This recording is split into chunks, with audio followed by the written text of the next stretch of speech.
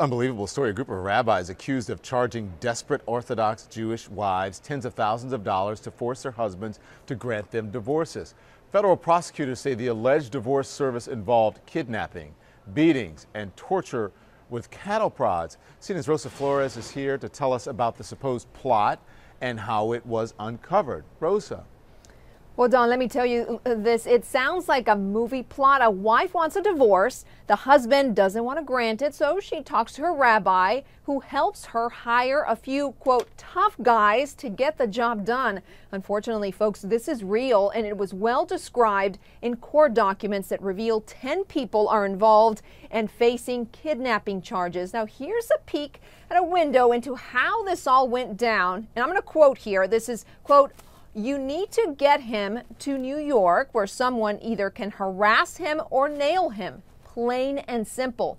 The curtain fell, folks, when FBI agents raided 2 New York locations Wednesday night, exposing what undercover FBI agents had been working on for months. One of those agents posed as an Orthodox Jewish wife who wanted a divorce. Now, according to court documents, the conversation with one of the rabbis went something like this. Quote, "Basically, what we are going to be doing is kidnapping a guy for a couple of hours and beating him up and torturing him and then getting him to give the get." Now, according to Jewish law, a get is a document that a husband must provide his wife to obtain a divorce. And the price for getting this forced get was pretty high. According to court documents, $10,000 for the rabbi to approve the kidnapping, and then an additional $50,000 to pay the tough guys who were willing to beat the man and obtain that get, something the complaint says the rabbis did every 12 to 18 months.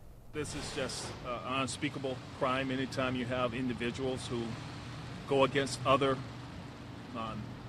legal, lawful people who are just living their lives and violence is committed.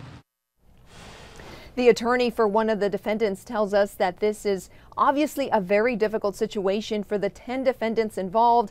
They all pleaded not guilty to kidnapping charges. Now, if convicted, they face a maximum sentence of life in prison. And we should add that they are being held without bond pending a bail hearing next week. Don.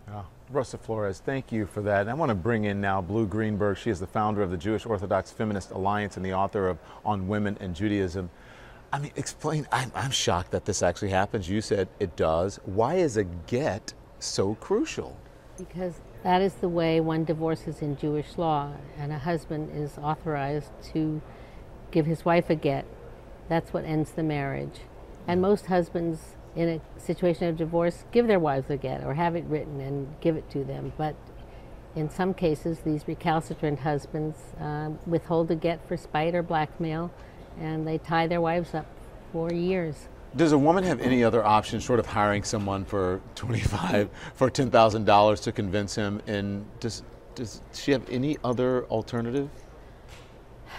And the bottom line is she has some alternatives, which is for the community to pressure the husband, sanctions against the husband, but in some cases that doesn't work and the man disappears or he refuses, and she's left chained to a marriage that has failed and a husband that is abusing her. Should something change here, would you? Yes, it definitely should, and as painful as this is, because the Orthodox community is a law-abiding community, and this casts a very negative appearance or a feeling about the Orthodox community, because this is part of traditional Jewish law. But yes, this is a systemic problem that a recalcitrant husband can abuse the privilege and the responsibility, and the law has to undergo change. Do you see it changing anytime well, I think soon? examples such as this that are so embarrassing will help. And so flagrant, I think will help. The rabbis who hold the interpretive keys to the tradition have responsibility here, and we should never have come to this, because this is an age-old problem. Yeah, we appreciate you coming on CNN. Thank you, Blu Greenberg. Thank you.